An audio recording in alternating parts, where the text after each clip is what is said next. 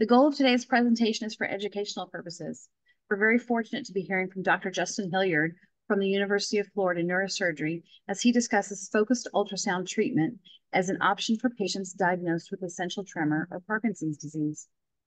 As questions arise during the presentation, please utilize the Q&A button located at the bottom of your screen. We'll have time after the presentation to answer questions using the Q&A feature at the bottom right. Let me begin by introducing you to today's presenter, Dr. Justin Hilliard. Dr. Hilliard is a neurosurgeon at UF Health Neuromedicine Hospital in Gainesville, Florida.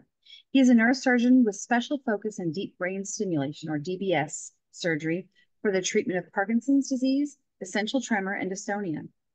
Beyond DBS, he treats patients with a wide range of neurosurgical conditions, including brain tumors, spinal cord tumors, cranial trauma, and spine trauma.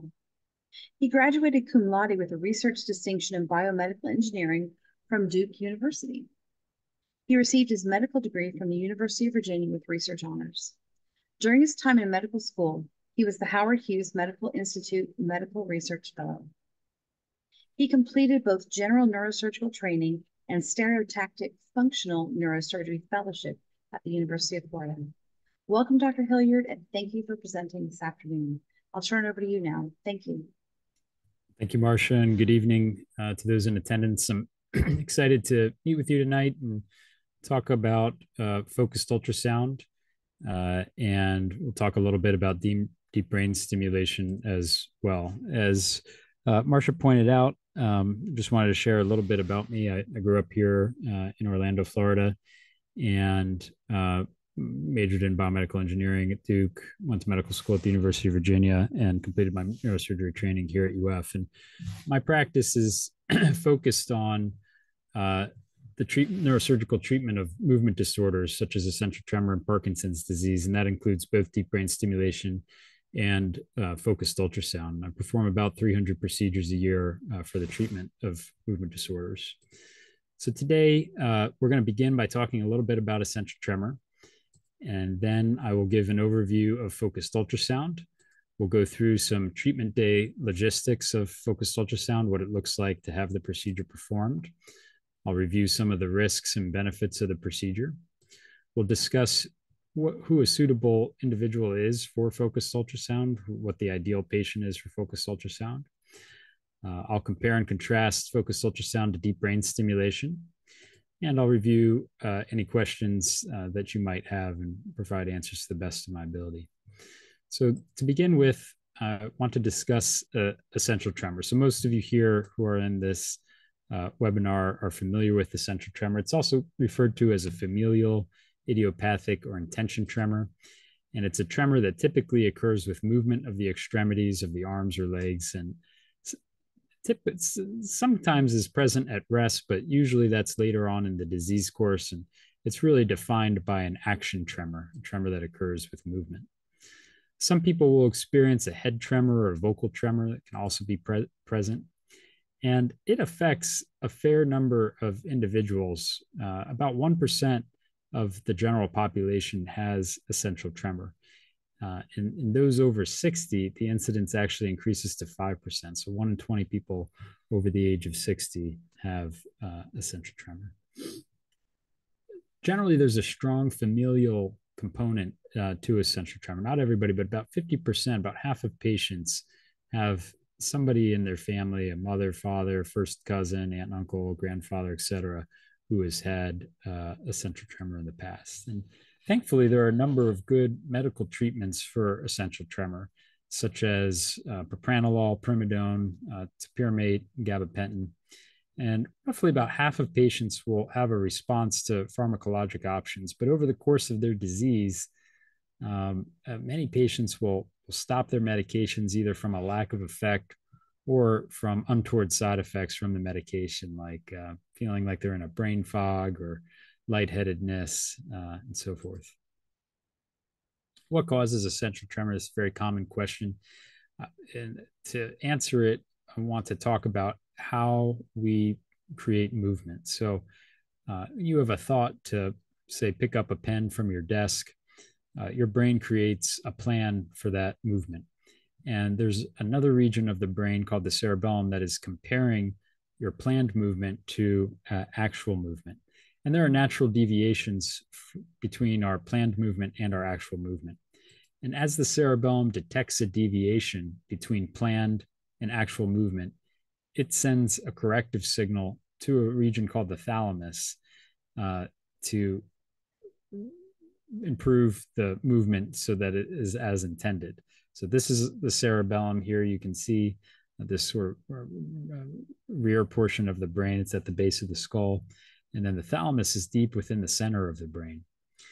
And so, as I said, as we move, the cerebellum is sending information to the thalamus, correcting, providing subtle corrective inputs.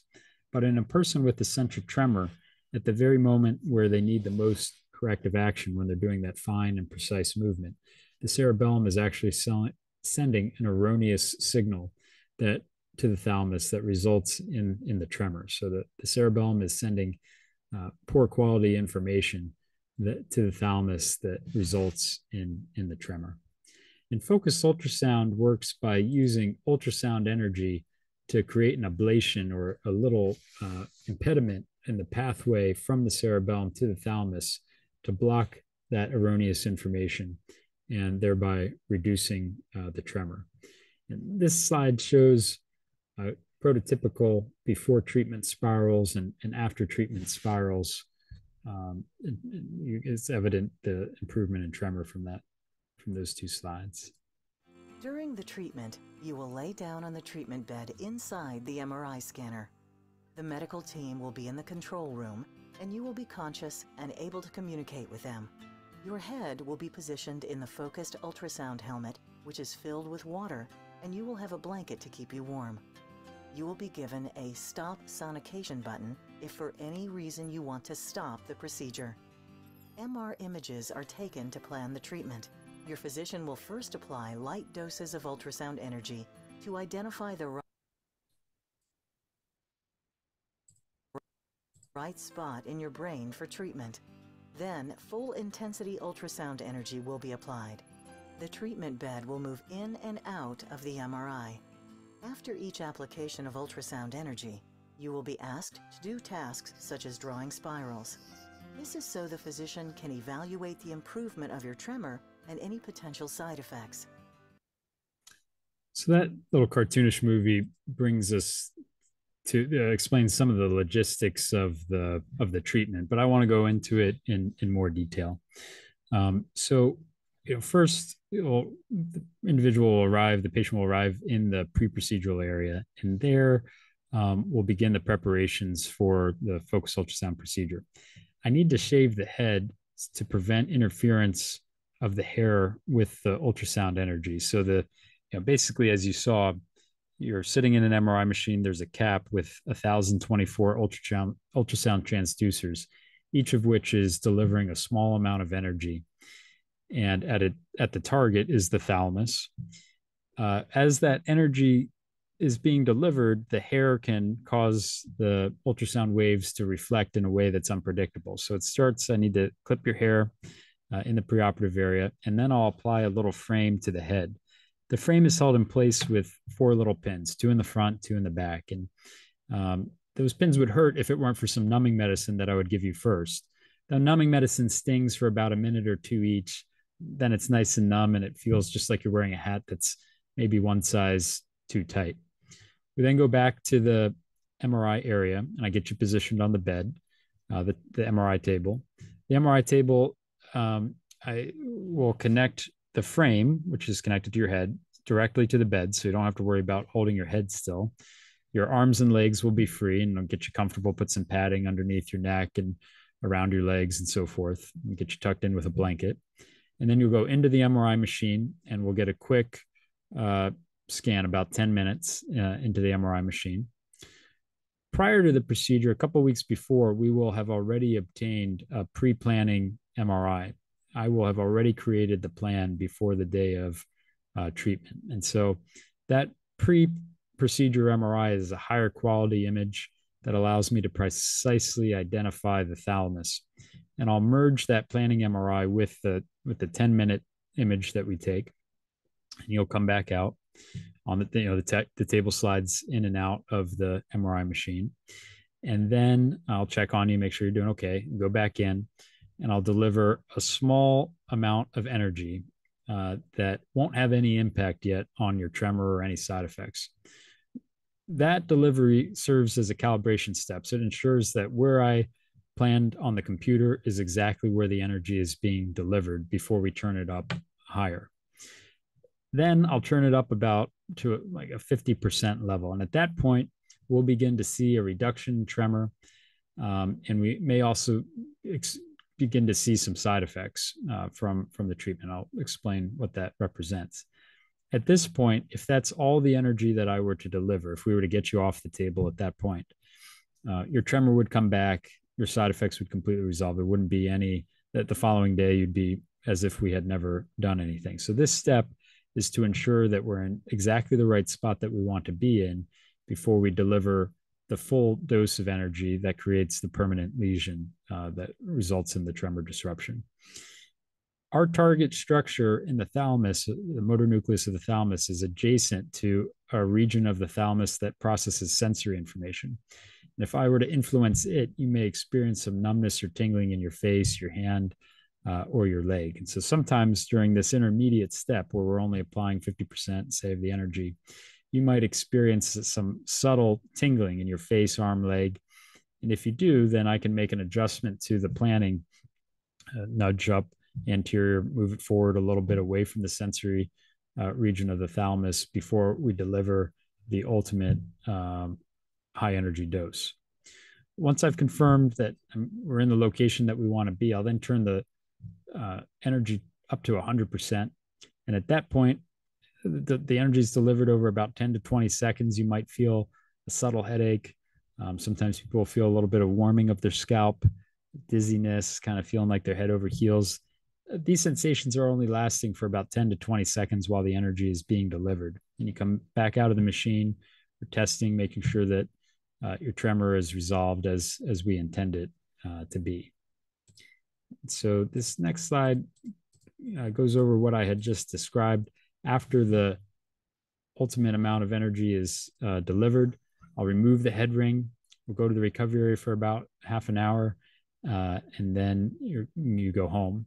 The next morning, we'll get a post-procedural MRI that allows us to see exactly where we had been and confirms our targeting and serves as a baseline for the future. I want to take a moment to show you, you may be wondering, well, how big is the lesion created? What does it really look like? And this is taken from a paper from Dr. Jeff Elias. He's the pioneer of focused ultrasound at the University of Virginia. He led the trial that led to FDA approval of focused ultrasound back in beginning in 2013.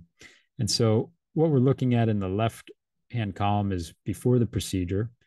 The second column shows us one day after the procedure. And each of these rows is a different version of the person's MRI. So let's focus on the second row here. And if you look, second row, second column, right there, you can see a little bit of the lesion, that little kind of white spot, different from the other side. And when you go 1 week out, you can see it's actually a little bit larger, and then it gets smaller and smaller to the point that at 3 months, you can barely identify the anomaly. And likewise on this, in this third row, you can see the size of it changing. And as time goes on, at about 3 months, it's really quite a small spot. So what does this represent? Why is it changing in size? Well, when we deliver the ultrasound energy, the brain reacts to that energy a little bit, and it has some swelling in the surrounding region. And that swelling is identified by what has been denoted as zone 2 and zone 3 here. You can see in this illustration. So zone 1 is this dark center. This is the blown up portion of the MRI image that we're looking at over here. See, that's zone 1. Zone 1 is what's permanent. Zone 2 and 3 is temporary swelling that goes away with time.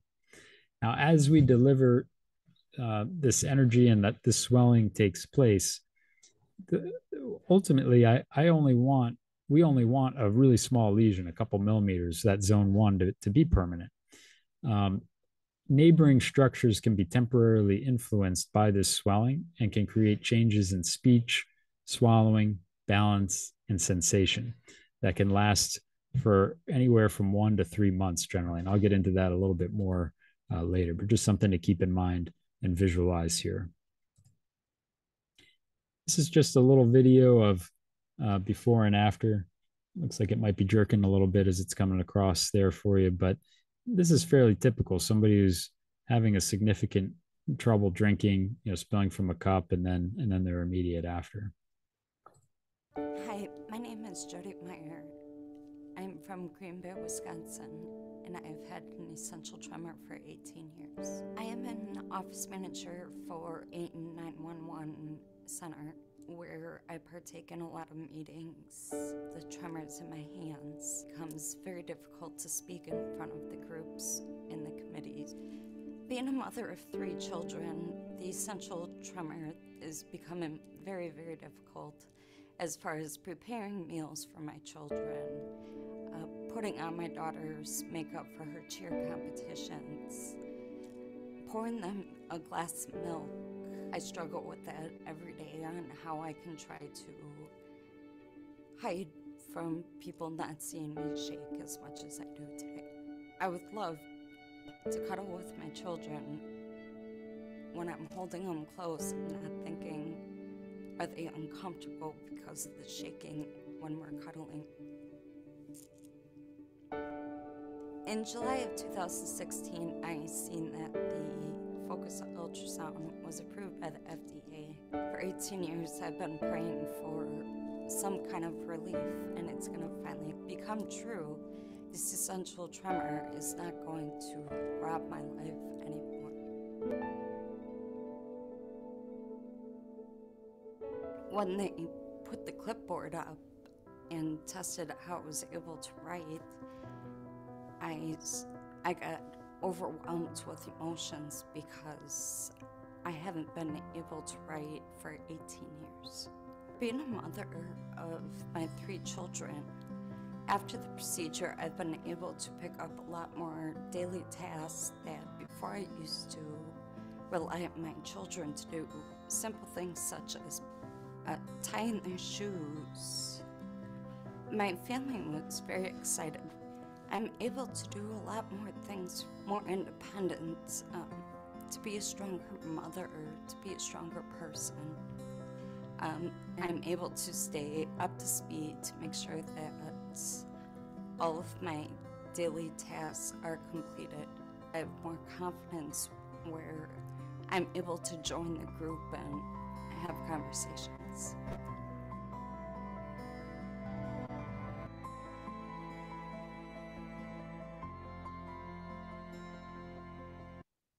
So we'll go through some numbers here in a few minutes, but just qualitatively what to expect from focused ultrasound.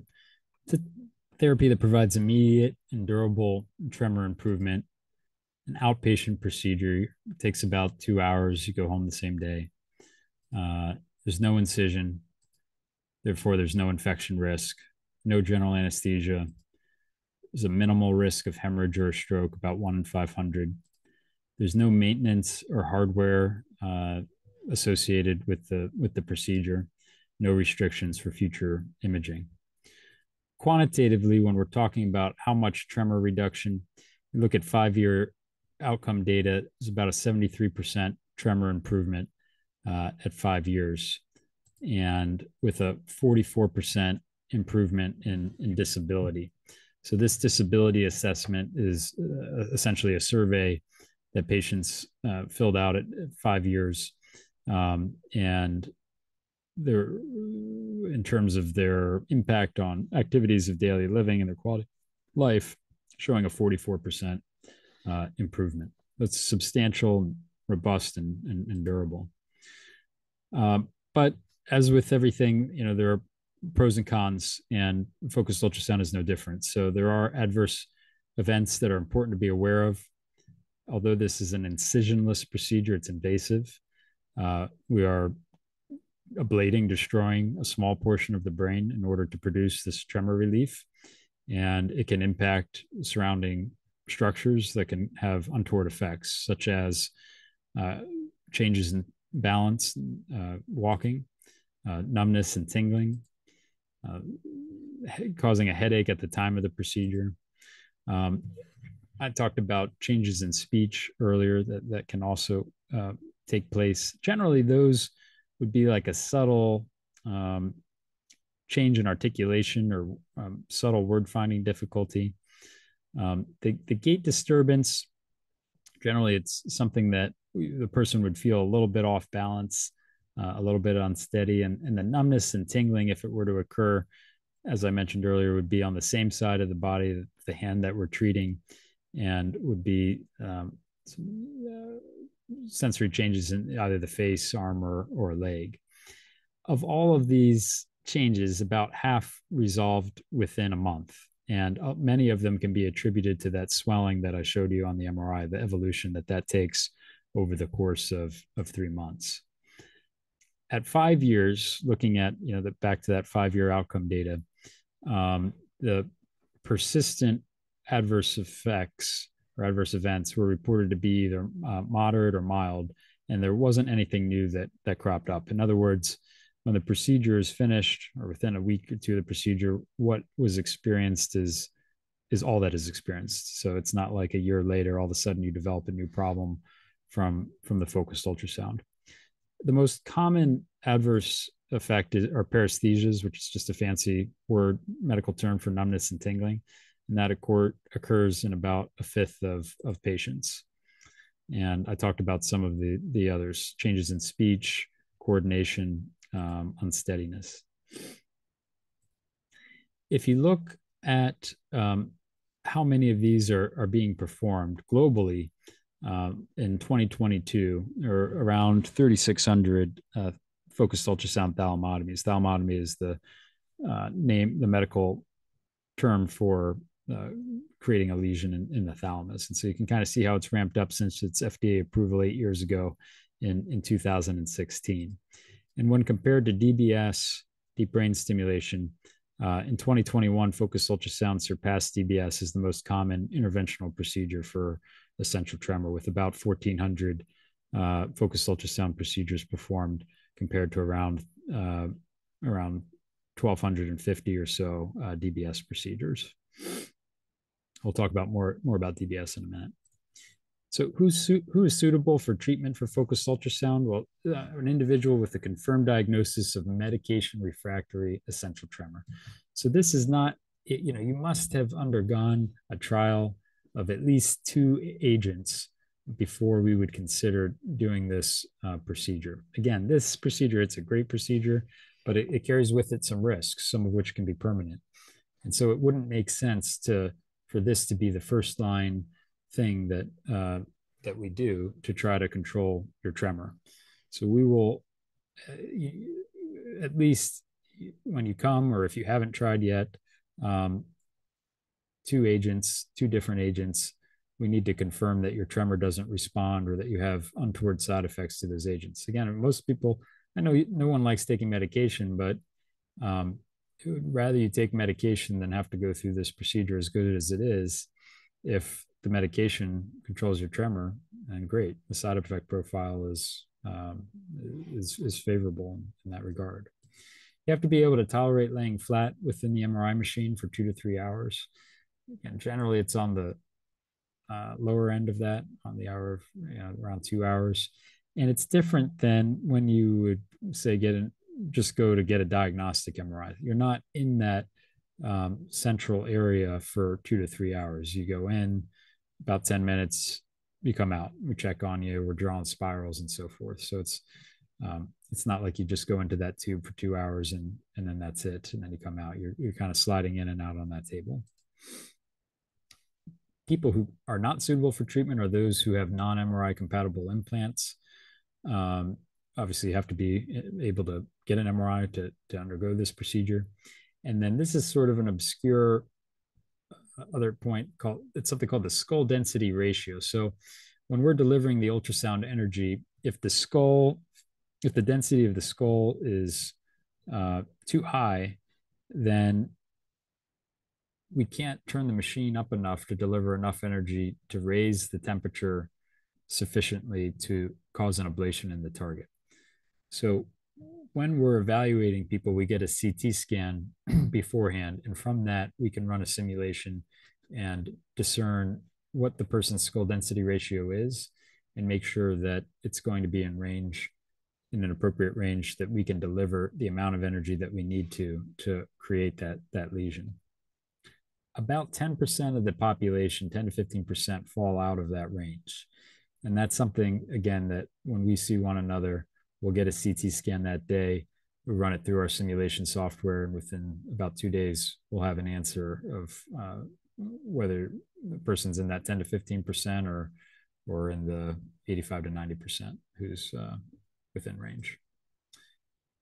So many of you have probably heard about deep brain stimulation. I perform many deep brain stimulation procedures. It is in many ways the gold standard treatment for essential tremor, but it's not for everybody, and there are relative advantages and disadvantages as we compare it to focused ultrasound. So, you know, when I see an individual come into clinic, even if they're referred for focused ultrasound, I'll talk a little bit about DBS. Likewise, if they come in for DBS, I'll talk a little bit about focused ultrasound. I want to perform the procedure that we together just decide is best for you. For some people, it's clear that one is better than the other. For other people, it's a judgment call, and I want to help you make that judgment alongside of me as we move forward. So let's talk about DBS. DBS involves placing a small wire into the same region of the brain that we target to create the ablation for focused ultrasound. So we put the DBS lead into the region of the thalamus. It's connected to what we describe as a pulse generator, or some people simply refer to it as a battery. And it delivers an electrical stimulus that helps to normalize that abnormal flow of information from the cerebellum to the thalamus. And in so doing, by normalizing that flow of information, it helps to alleviate the tremor. The advantages of DBS are that it's the stimulation is adjustable. So we can turn up the stimulation as the years go on, as the essential tremor progresses.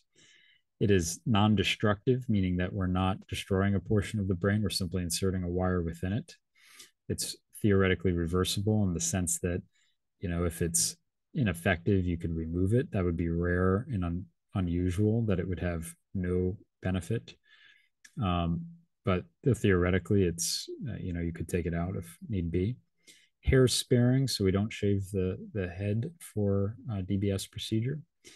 DBS has been around, FDA approved for since 1997. So we have decades of experience with it, and we have sophisticated tools for programming it that are quite familiar. So not many advantages when you look at DBS, but there are also disadvantages. So it requires an inpatient surgery. It typically occurs in a staged manner that can take, you know, months for the full system to be implanted. So normally what this looks like is you have the DBS, the one side of the brain treated with the DBS lead. So we put a wire on one side of the brain. Then a month later, you come back, and under general anesthesia, we implant the pulse generator or the battery. About a week after that, you come back to the clinic and we begin to do the programming. The programming can last usually about an hour in clinic. And in order to fine tune the parameters, it can take anywhere from 3 to 6 sessions that we separate out about a month at a time. So we have a good idea of a combination of parameters that's likely to work, that's likely to give good tremor relief, but it's probably not, you know, the first thing we set it to is probably not what's going to be absolutely what's best. And so it can take some iterations to find that optimal programming parameter, which again, can take a couple months to get there. The DBS procedure, obviously it involves an incision, which raises the risk of infection. We're implanting foreign bodies into the foreign material, I should say, into the body. The infection risk with DBS is about 1 in 30, 3 to 4%. That includes both superficial infections that can be treated simply with an oral antibiotic, to deep infections that can necessitate removal of the device and prolonged IV antibiotics. The risk of stroke or hemorrhage in DBS is around 1 in 150. Obviously, we take great care to reduce that risk to 0, but The reality is that we're passing a physical object through the brain, and blood vessels can be damaged that cause substantial impairment. And I would say relative to focused ultrasound, there's a slightly higher risk of speech impairments when you look at studies. Again, DBS, I do many DBS procedures, frankly, more than focused ultrasound at this point. It's the gold standard, but in terms of individuals who have significant medical risk or who are simply, too anxious to undergo a brain surgery, focused ultrasound is a good alternative.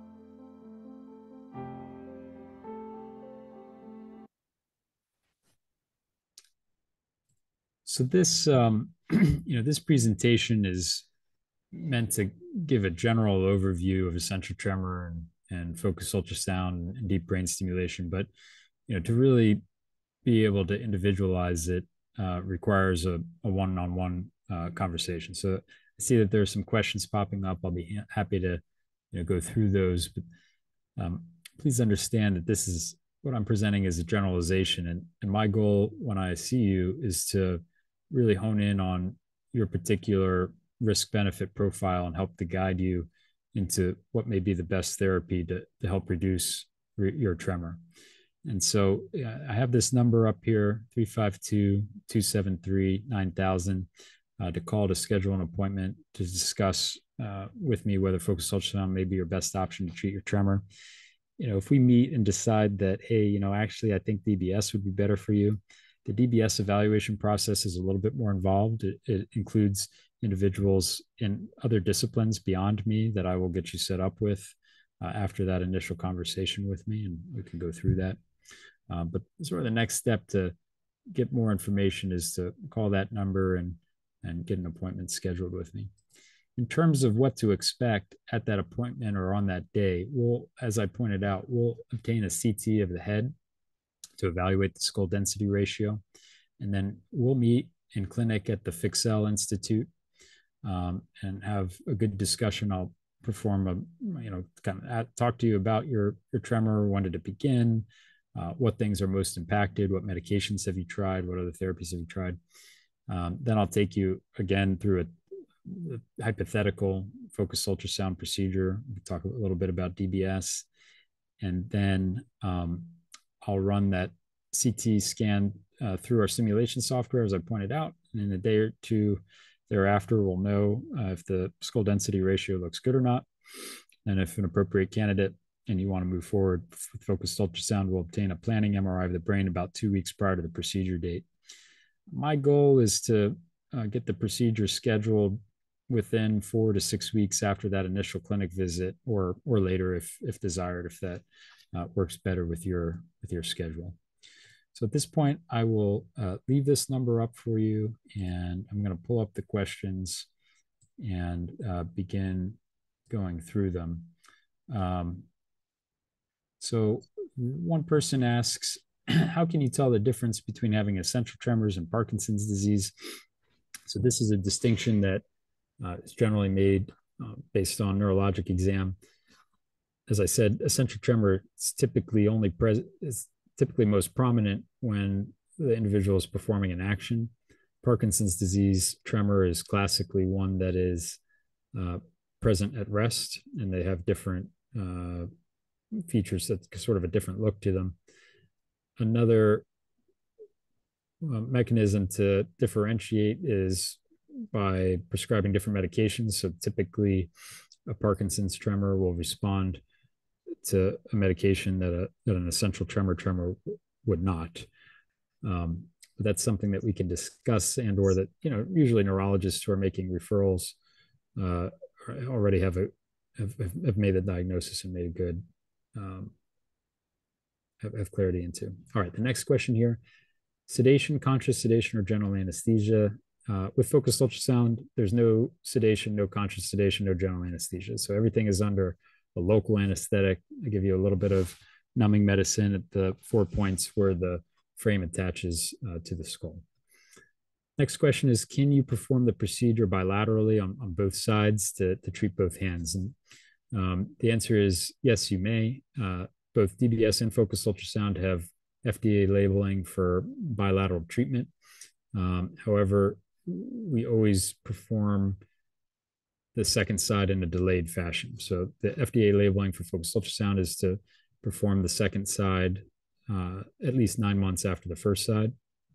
Part of that is to allow, remember, that brain swelling that I mentioned to you to completely resolve. Oftentimes, the untreated side of the brain will take over, if you will, or compensate in part for some of the negative ramifications of that swelling in terms of, you know, swallowing and balanced speech. So if you were to lesion both sides in one setting, you'd likely really be thrown for a loop in terms of your recovery.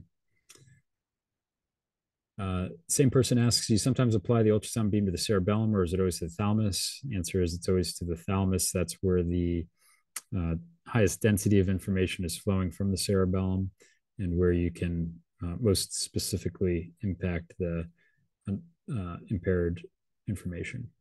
Somebody asks whether there's Medicare approval for focused ultrasound. Yes, for essential tremor there is. And, you know, as you move through the course of evaluation, we have a financial representative that can interface with you, and so that you have a good sense of what your responsibility might be for the procedure. But the general answer is yes. Does age factor into the decision of which intervention to choose? It does, in the sense that those who are older are going to be generally have additional medical comorbidities that might push you toward focused ultrasound.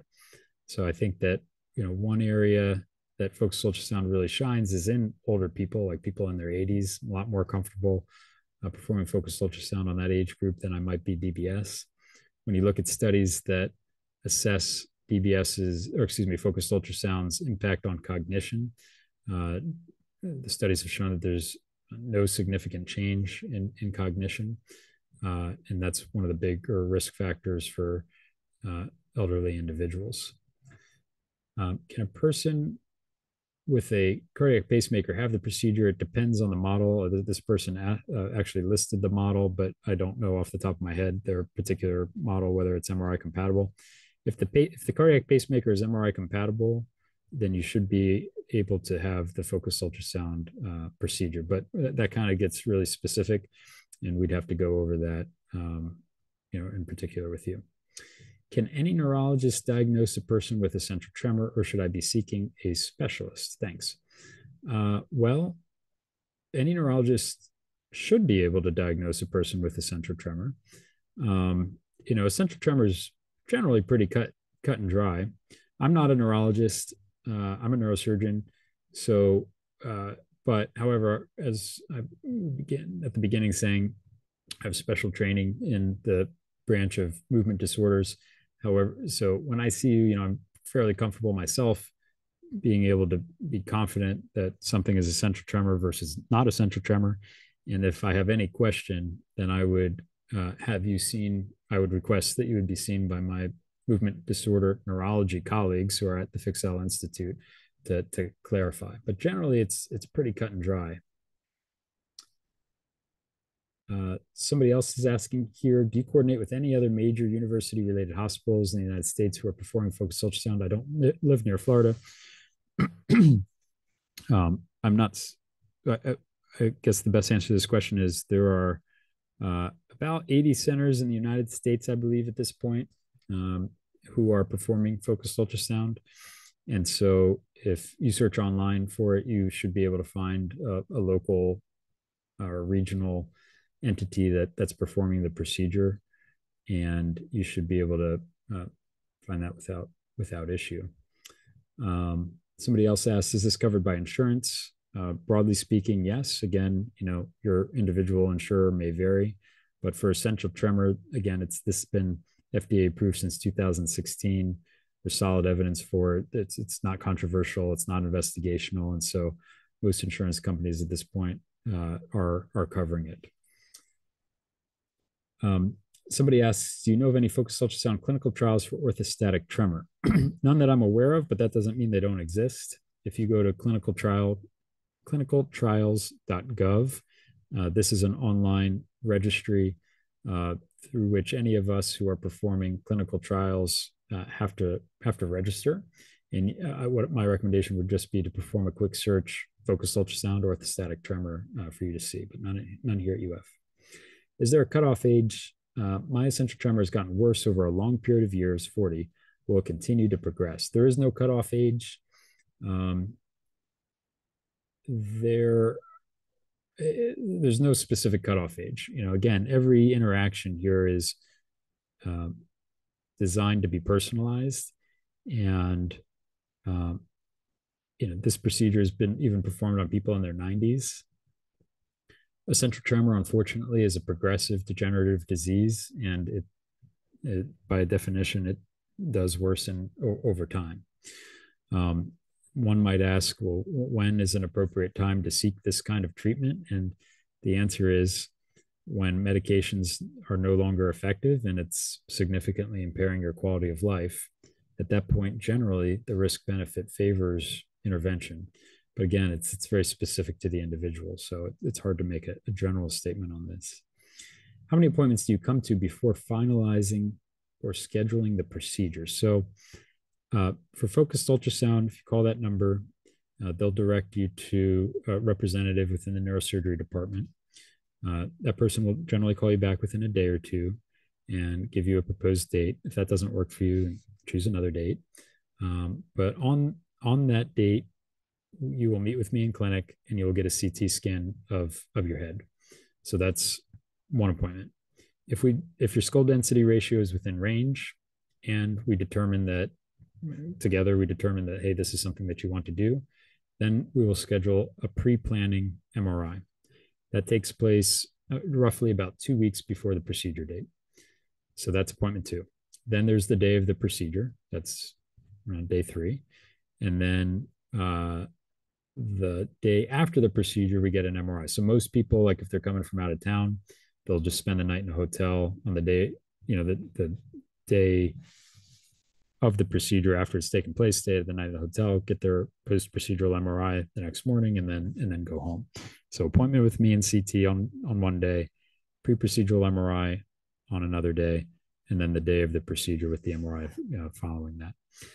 The reason I don't get the pre-planning MRI on the day of our initial evaluation, because it's it's about an hour-long scan, and if we end up deciding that, hey, this isn't the best thing for you, or if we determine that your skull density ratio is out of range, it's kind of a waste of your time, money, and so forth. And so I've kind of split that up into a separate date. And I know depending on where you live, that creates a logistical challenge for some people, but overall, I think it's what's best.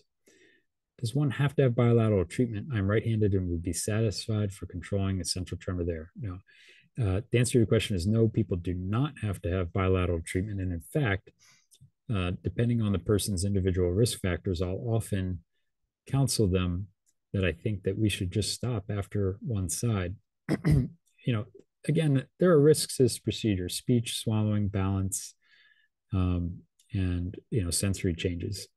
And if we get through one side, your dominant hand, and your tremors rock steady, and you don't have any adverse event, any of those adverse effects, and you're in your late 70s or 80s, it probably doesn't make sense to push it and do the other side, only to cause a problem with your balance where now you're having to use a cane or a walker or something like that.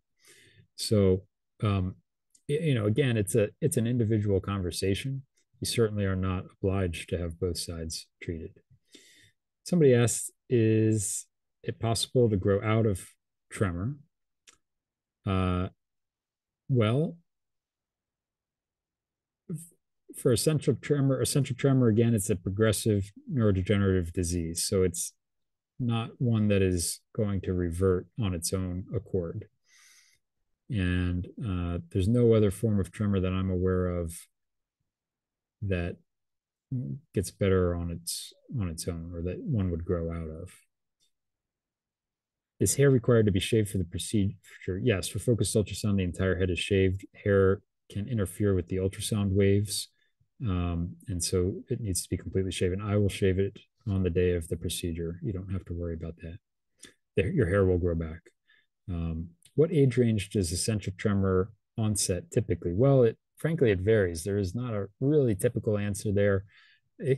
Many patients will go all the way back to grade school and say that they noticed a subtle tremor, but most commonly it doesn't begin to really significantly impact people in a way that disturbs their quality of life until their 50s, 60s, 70s. And the onset, again, it can be anywhere from even teenage or even pre-teenage years, generally to someone's 50s is typical onset, I suppose. But there's really a wide range. Hey, Dr. Hilliard, we had a question that came in before you started even, and it said, I investigated surgical interventions, but decided against it because I'm a high risk of falls. Is my understanding that essential tremor treatment with focused ultrasound would affect that? Something I should explore? Yes, so both deep brain stimulation, which is what I believe this questioner was alluding to in terms of surgical intervention, and focused ultrasound can both impact gait and balance. And so, depending on the level of impairment that one is beginning with in terms of gait or balance, will kind of depend on the appropriateness of either procedure. Generally with either one, gait may have a slight detriment, but it's uncommon to go from, hey, I'm walking to I can't walk, or hey, I'm walking to, oh, I need a walker now. More so, it would be, for example, somebody notices that they're a little off balance, or sometimes if it falls, and now they have to be like extra careful because they're a little bit more off balance. And maybe before they would just use a cane when they were going out to a store, and now they're using a cane, most of the time, for example. That's how I would put it. But again, I really need to talk about it at an individual level to give a good answer to that question. Hey, well, I really appreciate everybody coming out tonight. I have a real heart for the treatment of essential tremor. I appreciate people. I've been inspired by patients that I've seen over many years who persevere with this disease, and I'm thankful that we have both deep brain stimulation and focused ultrasound to offer to treat individuals, and really, in some ways, kind of restore quality of life and give people function back in a way that is difficult to overstate. In this presentation, there have been, some videos that look phenomenal. And it's true that there's marketing videos, but they really are a common outcome, not cherry picked. You could take any person that we're doing this procedure on and look at them afterwards, and this would be, a common outcome that they would be seeing in terms of tremor reduction. It's hard to overstate the impact that either of these therapies have. Two last questions here coming in. Is it an absolute that tremor must be refractory to medication trials to be eligible for focused ultrasound? Well, yes. I mean, it wouldn't make sense to do focused ultrasound if medications were substantially helping tremor. Now, what does it mean to be refractory? I think maybe a better or really like the detail that we have to answer. So when I say refractory, I mean that either the tremor is not controlled to satisfaction. In other words, the tremor is still impairing one's quality of life, or that the person is having untoward side effects from the medication, whether that be brain fog, or lightheadedness, low blood pressure, etc. Refractory doesn't mean that the medicine doesn't work at all. Most patients will say, oh yeah, it helps a little bit, but not nearly enough. And so that's what we mean by refractory. I have Parkinson's disease, can focused ultrasound help? Oh, excuse me, I have Parkinson's tremor, can focused ultrasound help? So this is something that I really didn't address during this webinar. The answer is focused ultrasound can be used for the treatment of tremor-dominant Parkinson's disease, but in general, I think it's an inferior therapy to DBS, which is why I don't highlight it as much. Now, Parkinson's tremor is fluctuates in ways that are different than essential tremor, and DBS provides, I think, a more even, consistent response. There's varied opinions on this. That's my opinion at this point in time. How does UF Health diagnose essential tremor? Do you know what an appointment or series of appointments entail? So, if you call this number that I have on the screen, we'll get an appointment and you'll see me. However, if you see me and you haven't really tried any medications yet, I don't want to say it's a waste of time, but I'm going to recapitulate a lot of what I just said.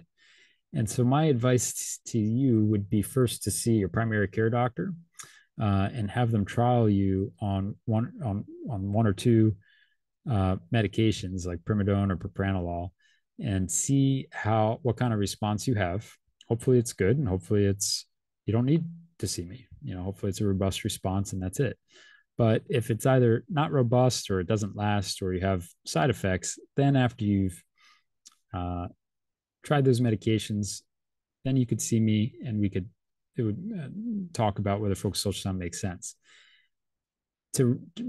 Most primary care doctors can diagnose essential tremor. Like I said earlier, it's a pretty cut and dry neurologic disease. It's common.